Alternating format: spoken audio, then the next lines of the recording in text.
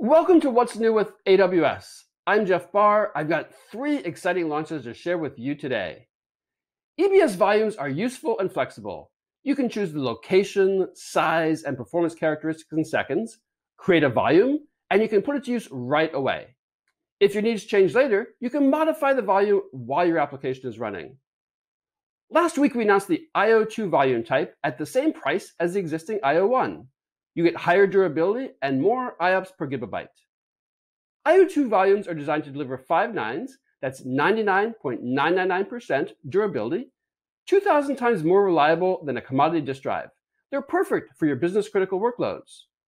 The volumes can now deliver 500 IOPS per gigabyte, making them even better at handling your high-performance workloads.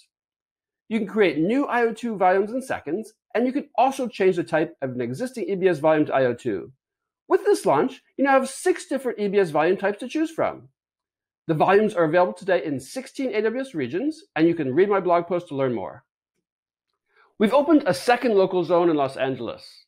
The local zones extend existing AWS regions to be closer to end users and provide very low latency access to AWS services running in the zone. The local zones support EC2, EBS, FSX for Windows File Server and for Lustre, Elastic Load Balancing, Relational Database Service, and VPC. The applications running in a local zone also have full access to AWS services running in the parent zone, which happens to be Oregon in this case. All right, so now if there's 2 local zones in Los Angeles, you can achieve even higher availability and fault tolerance while serving apps that can take advantage of that low latency.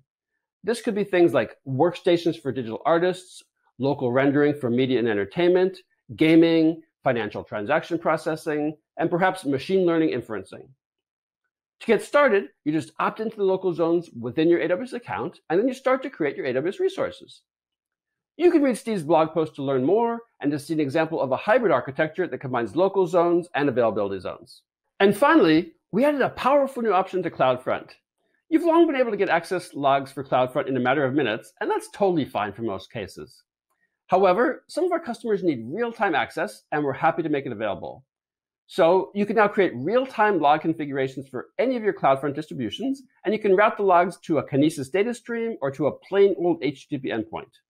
You can control the sampling rate, and you can send between 1 and 100% of the log records to the stream. You can also choose the fields you'd like to include in the stream with 40 to choose from. You can use this to create dashboards, set up alerts, and investigate anomalies, all in real time. Set this up from the console, the SDK, or the CLI in minutes, and you can check out the What's New to learn more. That's all we've got for you today. Thanks so much for watching. As always, we look forward to your feedback. Send us an email, a tweet, or even leave a comment below.